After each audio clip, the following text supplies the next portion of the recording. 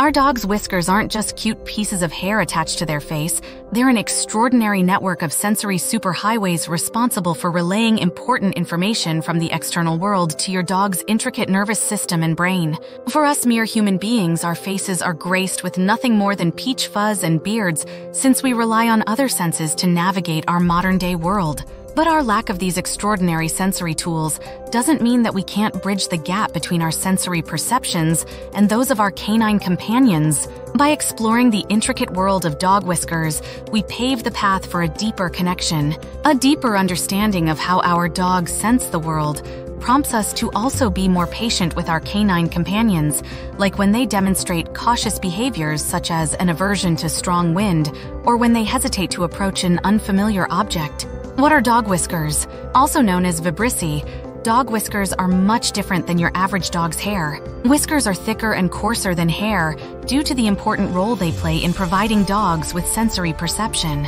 Whiskers are also deeply rooted in the skin, allowing greater stability and sensitivity. Each whisker is rooted into a follicle that is blessed with ample nerve endings. While whiskers may appear to be all the same, they are actually created to provide different pieces of information based on where they are localized.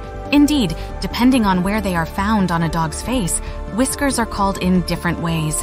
What types of whiskers do dogs have? Dogs have 4 different types of whiskers, namely mestacial whiskers, genal whiskers, supraorbital whiskers, and mandibular whiskers. While each type of whisker serves specific functions based on where they are located, they can ultimately work as a team to provide dogs with a comprehensive sensory map of their surrounding environment. Let's take a closer look at the different types of dog whiskers. 1. Mestacial whiskers. Mestacial whiskers are the most notorious and visible whiskers. They are the first type of whiskers that come to mind when thinking about whiskers. The term mestacial derives from the word mustache due to these whiskers' horizontal display around the nose, which reminds people of a mustache. Generally, they consist of 12 to 24 whiskers arranged in 4 to 5 rows on either side of their snout. Function. A dog's mestacial whiskers carry a variety of functions. They can help dogs detect changes in air currents and provide information about the various shapes and sizes of objects in their surrounding environment. A dog's mestacial whiskers can even be used as a form of communication. 2. Genal whiskers. These whiskers are located on both sides of a dog's cheeks. According to Merriam-Webster, the word genal is used to depict the cheek or lateral side of the head, also known as zygomatic whiskers. These whiskers can be identified by looking at the dog's cheeks very closely. There can be 1 or 2 sets, and they typically sprout from what looks like a small dimple. The upper genal whiskers are found behind the eye, while the lower genal whiskers are found by the corner of the lower jaw. Function. These whiskers can help in detecting the presence of surrounding objects on the left and on the right, and help dogs in gauging distances. 4. Supraorbital whiskers. Also known as superciliary whiskers, these whiskers are located right above the dog's eyes. One peculiarity of these whiskers is that if you gently tap on this whisker, your dog will reflexively close his eyes. Function. These whiskers provide dogs awareness of their surroundings, especially from the above, and also play a protective role by preventing damage to the dog's eyes from exposure to sharp, protruding objects such as branches. 5. Mandibular whiskers, submental. Mandibular whiskers is a general term meant to refer to whiskers found by the dog's lower jaw. The term submental is a more specific description used to depict whiskers found under the dog's chin. The interemal tuft is the term used to depict the little bunch of whiskers that typically sprout from a dog's small dimple right under the chin. Function.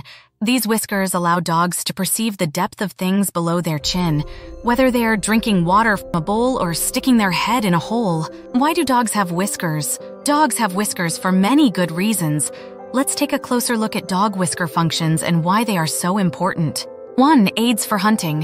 Evolutionarily, dogs have whiskers because of their past as hunters. Whiskers helped dogs successfully navigate through challenging environments, such as thick underbrush, and at times of dark or low visibility, since dogs, as hunters, were active not only during the day but also at dusk and during the night. While dogs no longer hunt for a living, evolutionary theorists suggest that they must have persisted because they still carry important roles, considering that nature is conservative and does not expend energy on the maintenance of useless organs.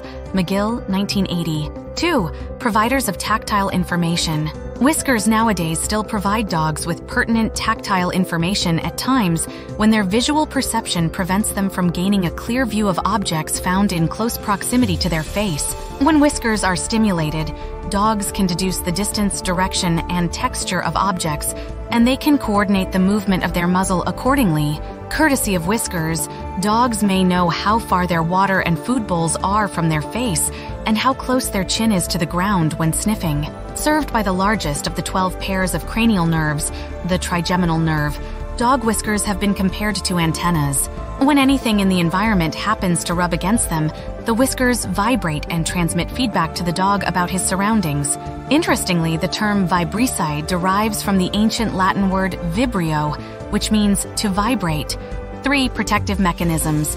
When an object comes in contact with the whiskers located right above the dog's eyes, this will cause the dog to reflexively blink and possibly turn its head away. This comes in handy when dogs are walking in areas with protruding sticks, thick brush, and thickets. Whiskers also protects your dog's eyes from being accidentally poked by human fingers. 4. Detectors of air currents. Whiskers also allow dogs to detect the subtle movement of air currents and even the movement of objects nearby. Based on the vibration produced by the object, courtesy of whiskers, dogs can deduce the object's size, shape, and moving pace. 5. Informers of tight passages. With whiskers scattered throughout the dog's face, dogs are also capable of making informed decisions, such as whether they can squeeze through tight passages without the risk of getting stuck. In their ancestral past, whiskers could have helped dogs gauge the width of tight passages, such as entrances to maternity dens or underground burrows for the purpose of hunting down ground-dwelling critters. Nowadays, it is possible that whiskers may turn out helpful in dogs as they enter tight passages, such as small spaces under furniture, or as they stick their heads in holes they have dug or rush through agility tunnels. 6. Useful for communication. On top of providing sensory information, dog whiskers can be used for communication.